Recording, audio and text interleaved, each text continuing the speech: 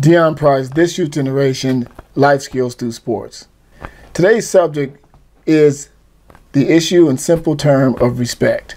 What does it mean? Why is it necessary?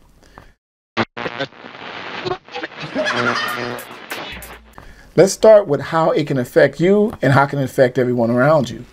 The measure of respect is given and also manifested. You give out a measure of respect. Today's youth generation has a very distorted perception of what respect is. To kick this off, let me share something with you.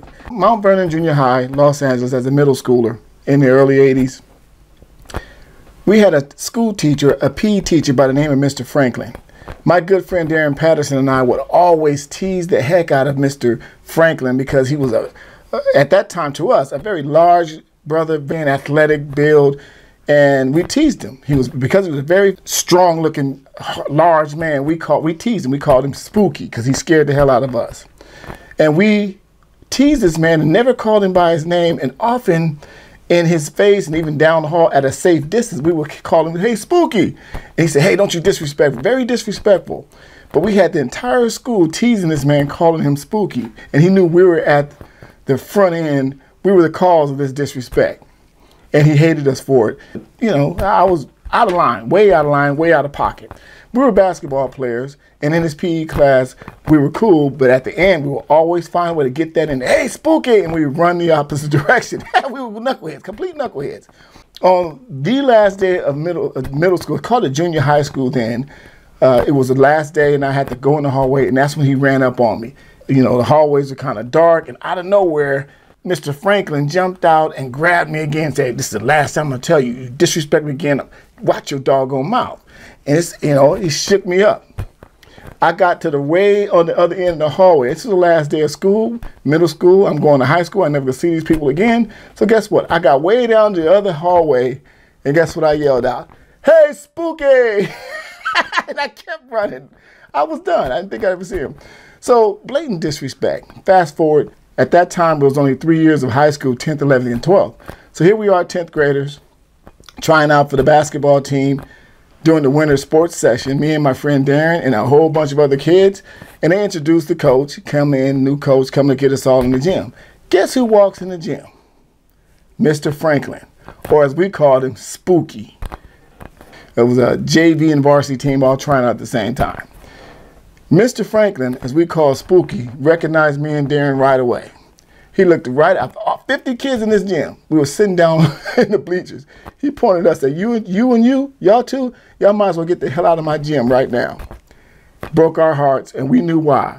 We had disrespected this man all through middle school or junior high school, and it came back to bite us.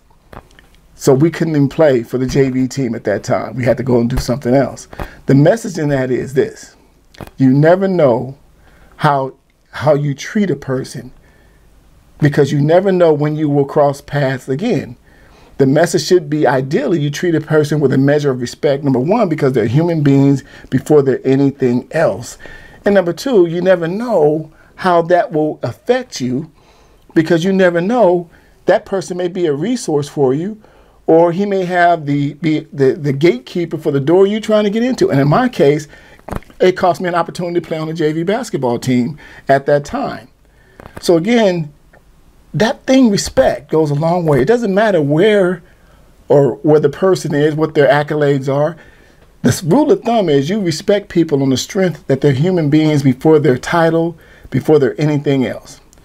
And teasing can go too far, disrespect, they cross the line between having fun and being disrespectful.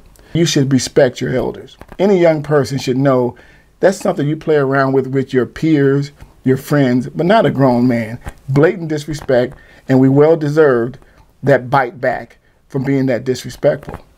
To this day, I talk to young people of all walks of life and trying to get them to understand that measure of respect. You can be respectful the way you carry yourself, the way you conduct yourself, and the way you treat other people. It doesn't matter whether the person is the janitor cleaning up the building or he's the president of the United States. You give everybody the same measure of respect because they're human beings first, men, women, young adults, seniors, or what have you, before their titles. Respect human beings first. And if someone crosses the line and disrespects you, then that's another way of navigating around that. But you give everyone a measure of respect first and watch how that resonates in the long run. If you carry yourself with a measure of respect, how you represent yourself and how you treat other people, you will get that respect in return in the long run. Just a message, just a thought. This youth generation, Deon Price, just a humble servant trying to make a difference.